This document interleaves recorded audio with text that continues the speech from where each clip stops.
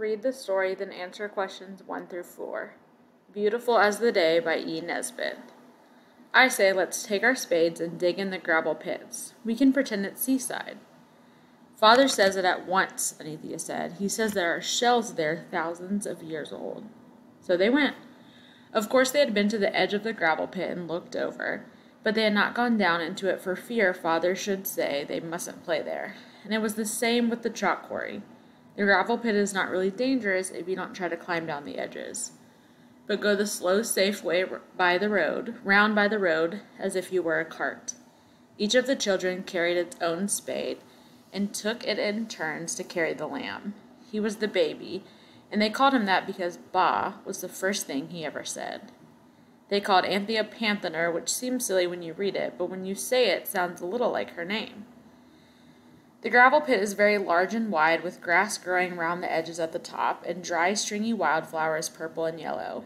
It is like a giant's washbowl, and there are mounds of gravel and holes in the side of the bowl where gravel has been taken out, and high up in the steep sides there are the little holes that are the little front doors for the birds who built their houses.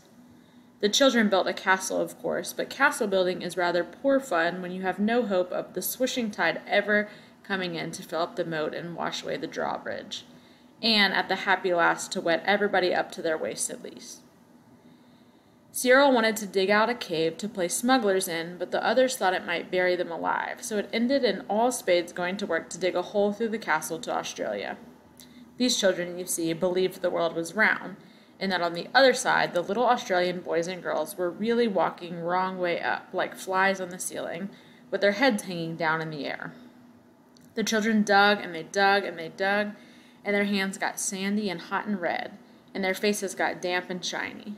The lamb had tried to eat the sand, and had cried so hard when he found out that it was not, as he had supposed, brown sugar, that he had tired out and was lying asleep in a warm, fat bunch in the middle of the half-finished castle.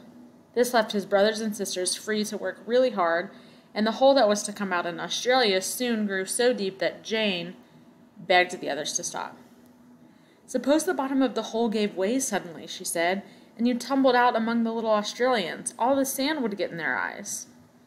"Yes," said Robert, "and they would hate us and throw stones at us, and not let us see the kangaroos or possums or emu-brand birds or anything." Cyril and Anthea knew that Australia was not quite so near as all that, but they agreed to stop using the spades and to go on with their hands. This was quite easy because the sand at the bottom of the hole was very soft and fine and dry, like sea sand, and there were little shells in it. "Fancy it having been wet sea here once, all sloppy and shiny," said Jane, "with fishes and conger eels and coral and mermaids, and masts of ships and wrecked Spanish treasure." "I wish we could find a gold doubloon or something," Cyril said. "How did the sea get carried away?" Robert asked. "Not in a pail, silly," said his brother.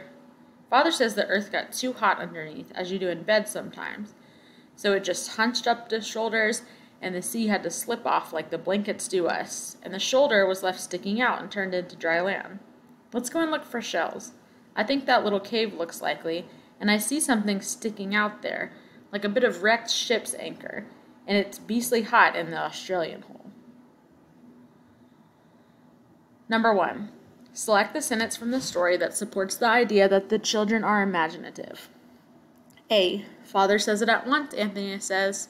He says there are shells there thousands of years old. B. Of course they had been to the edge of the gravel pit and looked over, but they had not gone down into it for fear Father should say they mustn't play there, and it was the same with the chalk quarry. C. The children dug and they dug and they dug, and their hands got sandy and hot and red, and their faces got damp and shiny. D. Fancy it having been wet sea here once, all sloppy and shiny, said Jane, with fishes and conger eels and coral and mermaids.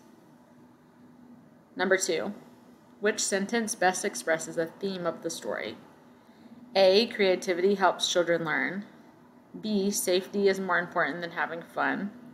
C. Imagination makes everyday life more exciting. D. It is important to work at a task until it is complete.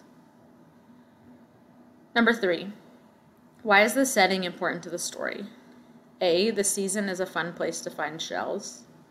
B. The gravel pits inspire the children to come up with new games. C. The cave is a safe place to play games. D. In Australia, the children meet other children walking upside down. Number 4. What does the sentence below suggest about Cyril and Anthea? Cyril and Anthea knew that Australia was not quite so near as all that, but they agreed to stop using the spades and to go on with their hands. A. They were angry that they had to use their hands. B. They wanted their brothers and sisters to feel safe as they played. C. They thought they could make it to Australia if they used their hands. D. They were very good at digging holes with their hands.